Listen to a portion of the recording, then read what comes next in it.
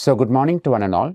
I'm Dr. Rohit Gopinath, and today we'll be discussing about another very important topic in general surgery, which is metabolic response to injury.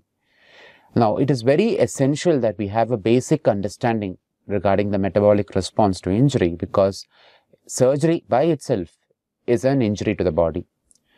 It is a controlled injury to the body, to be precise. So by understanding the response of the body to this particular insult or injury, that is surgery, we might be able to alter or bring about changes in surgical procedures which would help in maximal response or maximal recovery of the body from the surgical insult.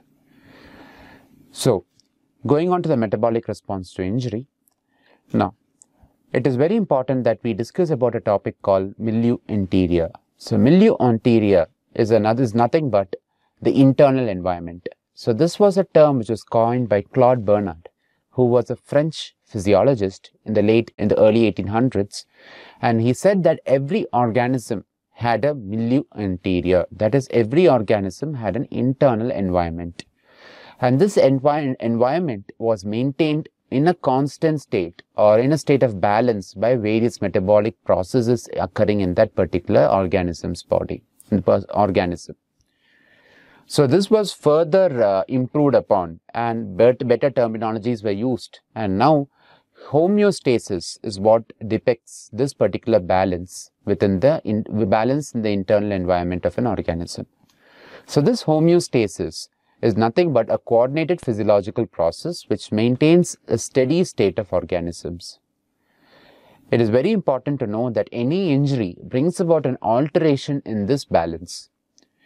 Once an alteration occurs, the body responds to this alteration through a series of metabolic events, and the end result is that homeostasis is maintained. So this metabolic response of the body to bring about homeostasis varies depending upon the extent of injury. A minor injury, say for example a minor surgical procedure, will elicit only a minor response from the body. So the hemostatic response is required to bring the body back to normal is very less.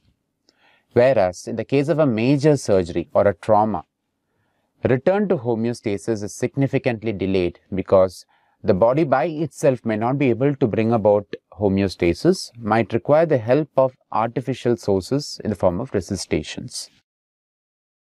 Now, less stress means minimal activation of the homeostatic pathway. When you have less stress, less injury, the amount of metabolic activation required to bring about homeostasis is less. Now, we must always remember that, like Newton said, for every action, there's an equal and opposite reaction.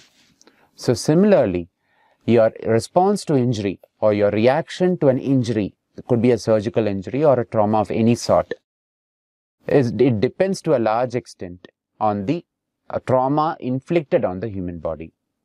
Basically, the graded response, that is, the response to injury depends upon the degree of injury sustained. So that's what, it's another example of Newton's third law. For every action, there's an equal and opposite reaction. So greater the injury, greater will be the metabolic response on the part of the body. And the response is physiological, metabolic, and even immunological. And another unique factor or unique point to be remembered regarding this response of the body is that it evolves over time.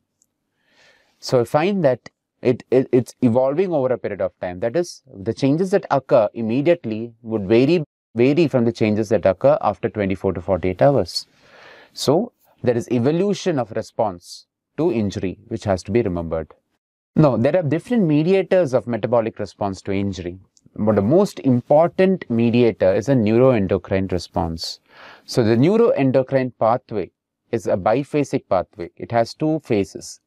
It has an acute phase wherein there is pituitary stimulation, elevated regulatory hormones in the form of cortisol, adrenal, catecholamines, and then this is beneficial over a short period of time to help the person tide over this particular area of stress. Chronic phase, there is hypothalamic suppression, pituitary suppression, low level of target organ hormones, and it contributes to chronic wasting. Now, so what is this response that we are talking about, this neuroendocrine response? So this neuroendocrine response involves the following components.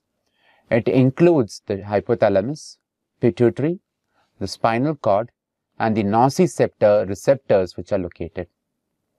So once there is stress, there will be stimulation of the receptors, and in response to this there will be secretion of corticotropin releasing hormone by the hypothalamus.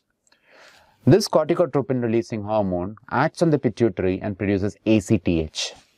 This adenocorticotrophic hormone acts on the adrenals, resulting in increased production of cortisol and aldosterone. So simultaneously there will also be increased levels of glucagon secretion and growth hormone secretion. At the same time, there will be a reduction in production of certain important growth factors like insulin-like growth factor. Okay, so what happens is that these hormones on stimulation, they bring about a stimulation of pro-inflammatory cytokines. So we had already discussed about pro-inflammatory cytokines in the chapter on wound healing. So the common pro-inflammatory cytokines are interleukin-1, 6, tumor necrosis factor alpha. So stimulation of these pro-inflammatory cytokines can result in increased proteolysis, stimulation of hepatic production of acute phase proteins, and also tends to bring about hepatic gluconeogenesis, stimulates the hypothalamus to produce hyperpyrexia or pyrexia, and creates a state of hypermetabolism. The immune system also plays a very important role.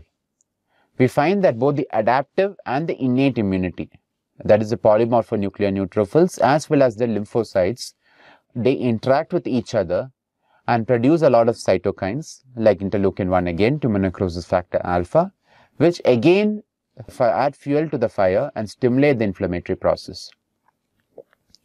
One very important point to be noted is that the level of insulin is very much decreased in the setting of an inflammatory reaction or during this metabolic response.